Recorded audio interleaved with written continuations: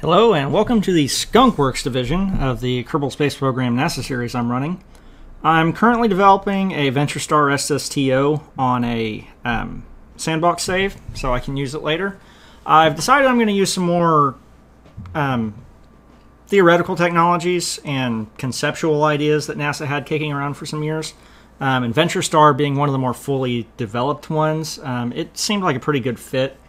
So the plan is to create a single-stage to orbit spaceplane that still launches like a rocket, has a glider return, and since I have the clock-keyed Martian pack and tweak scale, I'm also going to include the linear aerospike. The linear aerospike is actually a pretty interesting piece of tech, and it's been extensively tested. NASA has test-fired the one that was supposed to go on the X-33, which was the technology demonstrator for the X-33 VentureStar. After the program was canceled, there's been some further development on the aerospike concept, more in the toroidal range. But interestingly enough, in 1998, they did run some flight tests with a linear aerospike mounted to an SR-71. They didn't actually hot fire it because there were a lot of liquid oxygen leaks with their apparatus, but they did do some cold test. They flew liquid oxygen through it. They flowed liquid oxygen through it during flight, and also did flow tests with water. That's really just a long way of me explaining this technology is out there. The VentureStar is no more and probably never will be much. It'll probably never be resurrected, but it was plausible enough, and it almost happened, so it gets included in my program. And so here is my ship.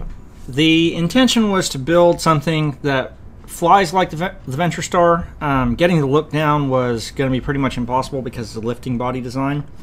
You'll notice there's an identical one sitting on the runway. That's going to become important later because this is my sandbox save. I don't pay as much attention to safety and recovering my objects. So that's going to be an issue later. Now, for the vessel itself, the real VentureStar was designed to be a lifting body. This thing can fly as a lifting body, but I just don't have... the stall speed is so insanely high, I was never going to get it down safely. I tried. And because I don't have the myriad wonderful computer assists that real, like say the Space Shuttle has, which would be the nearest analog to this, I had to add some wings for a lot more cross-range capability and a slower landing speed. And I used tweak scale to reduce those engines to about a third of their normal size, and that really went a long way to make this much more inefficient than it should be. A single linear aerospike that comes in the clock-keyed Martian pack would have been more than fine to get this, but because I'm trying to get this to be the VentureStar more in spirit than anything else. The original concept for VentureStar was to have 8 linear aerospikes, I believe, so that if one shut down, they could shut down the corresponding engine, which I have modeled in this ship using action groups, and that meant having to scale down the engines. And the original design called for VentureStar to still be able to make orbit, I believe, with half of its engines failing. It wasn't going to reach the safety levels of an aircraft, but it was going to be an order of magnitude better than the Space Shuttle. And you can see I'm clicking those engines off as I go. And one of the ways to watch this is, as I'm burning off fuel, my thrust-to-weight ratio is getting better. And so once I get to above 2, I can pretty safely count on the vessel making orbit, even just on 2 engines. So I can shut down that other pair and make orbit on just the center set. And that's actually 4 engines. The nozzle, each linear aerospike has 2 sets of nozzles. So, and you can see them kind of burning in that X pattern. Just something to keep in mind if you use the linear aerospike and you set up action groups to shut off the engines. You have to shut off both rows of burners because you can't fly it on a single row. And you'll notice the mech jab tab on on board. I threw that on to simulate kind of advanced avionics, but it's practically useless. This is it trying to circularize, and it was just kind of all over the place. Probably me going from 2 to 6 engines didn't help it any. But it was just pretty much hopeless. I'm probably going to cut it off because it's not even useful for orbital maneuvers. And I think that might be because it's thrusting slightly off axis, but I really don't have the patience or the interest in figuring it out. It's a little bit like the space shuttle I built. It needs a little intuition to manage your maneuver nodes. And because I thought I'd skip the video where I flew it up dry and then had to do another one to convince everybody it can carry a payload, I slapped together a little comm satellite and shoved it in the cargo bay. And with version 5.0 of B9 Aerospace, you now have toggleable action group buttons. And I had previously flown this in one configuration and reset all my action groups right before launching this one, so it took me a minute to figure out what I was trying to do here. But I've mounted cameras in the cargo bay. Finally, I figure out which action group will open it up.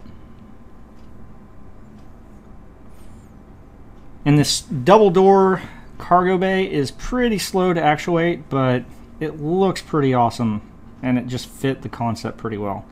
I actually think the cargo bay I use on my space shuttle is better for the 2.5 meter payloads. I could try repositioning that docking port connector though. But I do have a inline clampetron, so it can dock with a station. That's removable if it needs to be. And this is the moment where I realized I'd messed up on my payload, because I just kind of slapped the first thing together that came to mind. It was clipping into my landing gear wheelbase, as you'll notice. And because the payload really wasn't the point of this flight, I resorted to kind of a cheaty method just to get rid of it, which is the good old-fashioned time warp.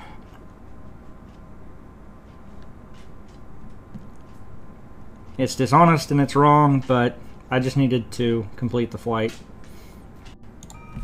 So with the payload out of the bay, it's I just did launch, payload delivery, and instant return. This thing didn't even make one orbit, but I've got plenty of life support on it. It's practically a space station that launches itself into orbit with all the life support on board. So see me kind of chasing that maneuver node around. Did not rely on MechJeb to do it, but this is kind of my first space flight with this configuration. I had been flying it without the canards, but past a certain angle of attack, the tail just sinks like a rock, so I threw those on there to give a little control. Obviously had to mess with my aerodynamics. Change the... and those are procedural wings on it. They look like just B9 wings, but I needed to kind of have a little more control over the shape of my airfoil, so I went with procedural wings. And the reason why I went into so much trouble in the aerodynamics on this thing is because it's got some funky characteristics. It's half lifting body and half winged vehicle, and at certain angles of attack, as it presents more of that fat, wide, flat underbody to the airstream, the aerodynamics of the body actually start to fight and overtake those of the wings. And so when it was flying aerodynamically just straight into the wind, it was actually trying to auger down. But once you got past a certain angle of attack, there was enough surface area on the underside that it would act like the center of lift would dynamically shift ahead of the center of mass, and it would sink and flip and be completely unrecoverable. A lot of development went into this. Just dumping liquid fuel and oxidizer and then balancing my monopropellant. A lot of development went into this to get it to be that simple, but it wasn't as much of a headache as designing my first shuttle.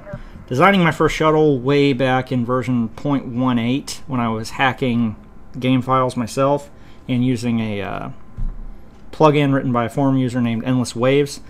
That was probably like good 2 to 3 weeks of development to get a usable, flyable shuttle. This one I spent about 3 days on, and funnily enough, I went to the Ferram Aerospace forums to see if anyone had any pointers. Came back after class, started messing with the ship, and ended up getting it beat. So, just funny how stuff like that works out sometimes. It's got a little different flight return profile than the shuttle does because it's got a much lower, it's got a lot less drag. It's flat, it's aerodynamic, and so I ended up having to do a lot of braking high up. The shuttle, I usually pull that flight path marker just a little bit off the west coast of Kerbin's continent. For this one, after multiple trial and errors, I found it was much more, it wouldn't work unless I pulled that flight path marker pretty much to the middle of the ocean. And it still comes in pretty fast. I think I can get away with a little bit more braking.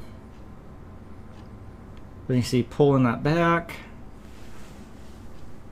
It's actually a pretty fun vessel to fly. I'm just kind of time-lapsing through this because that's a lot of time spent with the nose at 40 degrees, just hanging out. And once the apoapsis marker starts catching up, which means my trajectory is flattening out, I can drop the nose a little. And I pretty much just held that attitude across the ocean until we went feet dry over the Kerbal Space Center's continent. And just kind of rode this attitude for a little while. It flies at a pretty high angle of attack, but its glider return, I kind of like having all that extra drag, and in fact, have B9 Aerospace air brakes on there, which, let's see, I can't read that number in Lightworks, but I'm assuming that's about 600 to 800 meters a second. That's pretty darn fast. There's not many speed brakes in the world that can hold up to that type of stress. So that's another gameplay concession I've made, so I have better control over my speed. And I just kind of leave those speed brakes engaged pretty much from the point I hit the west coast of Kerbin until just before landing. And this is still a pretty hairy approach because I've got to dive deep and then pull nose up to get that vertical speed down. Just riding those air brakes all the way in. And you can see that VentureStar, my previous landing, is still on the runway.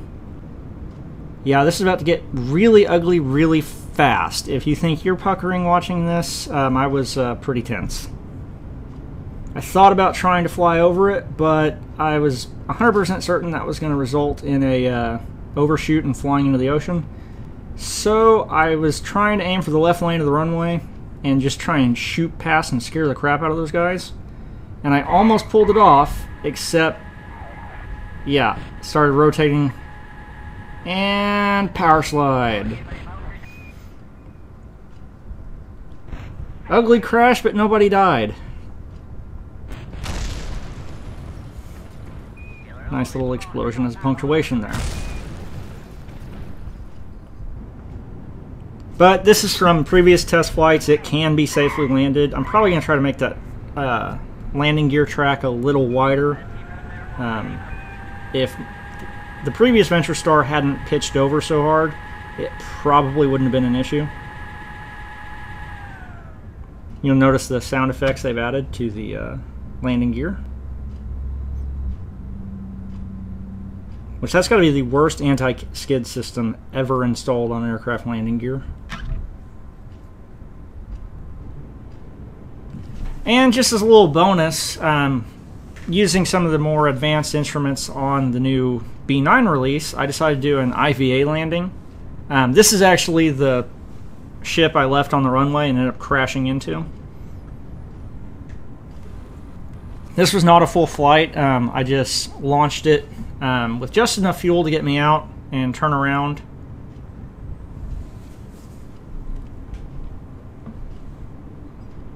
just so I could practice making my approaches. I did my trick where I create a save file on my return so I can just keep reloading it and practicing my landings. Because it's a pretty different beast from the space shuttle, so it's going to take a little more learning on my part to get fully conquered. And I think that's enhanced nav ball fighting with the B9 flight display, because my flight path marker is off by about between 3 and 5 degrees. We'll split the difference and say it's off by 4. So it doesn't make makes landing a little harder versus some of the military simulators I'm used to. You can usually just put your flight path marker on a fighter jet at the end of the runway and you'll hit it. Came really close to clipping that runway with the landing gear. But I really like the new instruments in B9 5.0. This is probably the first IVA landing I've pulled off in a very long time, because there's not a whole lot of forward visibility out of this cockpit, but this kind of makes up for it. I'm wondering if there's some integration with flight assist instruments for like an approach and glide path indicator. I'm gonna have to look into that. But yes, look forward to seeing this in future episodes of my KSP NASA series. I'm gonna do a couple more test flights in Sandbox to make sure I've got it down. Because if I crash it in the series, it stays crashed and my Kerbals stay dead.